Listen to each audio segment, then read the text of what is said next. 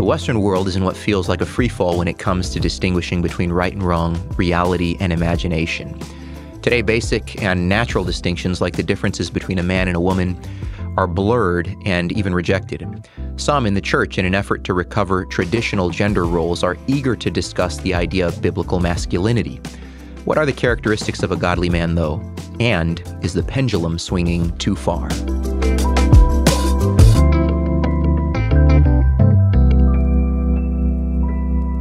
So the other day I was on Twitter when a post written by a pastor caught my attention. Dale Partridge writes, "Prayer breakfast masculinity is dying. Pints and psalm singing masculinity is growing. This is good." Now, I'm not saying that prayer breakfasts are wrong. However, it's worth noting that prayer breakfasts were initially started by women and later adopted by men in the 1960s. It's a more feminine expression of spirituality that shaped a generation of men. Today, many men are reevaluating church practices and seeking more masculine expressions of their faith. Activities like singing psalms and raising pints in the public square resonate more with the warrior spirit of men, and that's a positive shift. So I don't have any problem with drinking beer, and I certainly don't have any problem with singing psalms. I do have a problem with this take, though, especially because it seems to me like in Scripture, one of the chief characteristics of a godly man is prayer. And not just prayer on your own in your prayer closet, but everywhere. Think about what the Apostle Paul says writing to Timothy. And by the way, if you're thinking about, okay, what are the characteristics of a godly man? 1 Timothy, 2 Timothy, those are great places to look because Paul is writing to his son in the faith, we might say Timothy, giving him instructions for how one ought to conduct themselves in the household of God, the church of the living God. And one of those instructions that he gives is men should be men of prayer. This is 1 Timothy chapter 2, beginning in verse 8. "I desire then that in every place the men should pray, lifting holy hands without anger or quarreling.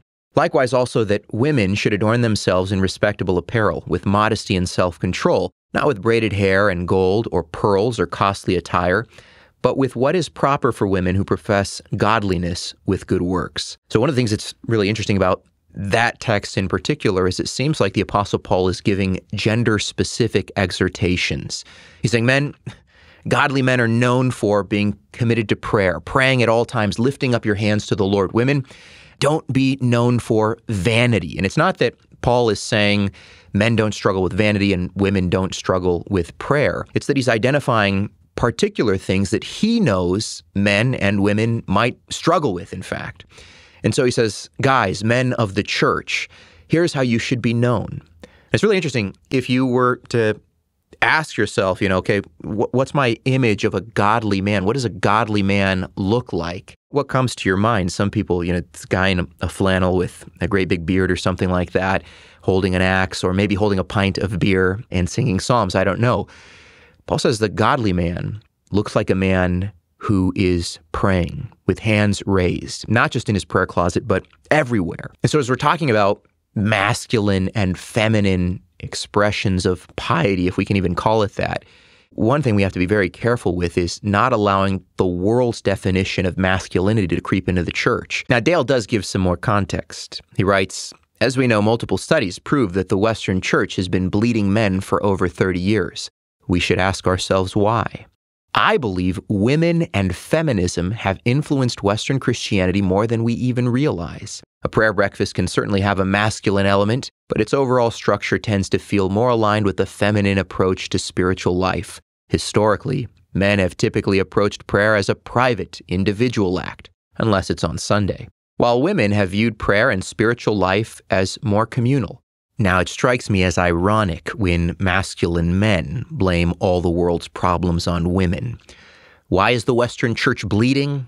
It's women and feminism. Echoing Adam's words in Genesis chapter 3, verse 12, "The woman whom you gave to be with me, she gave me the fruit of the tree, and I ate." It's true that the church in North America has been hemorrhaging, and for longer than 30 years, actually. Both men and women are de-churching at a rapid rate.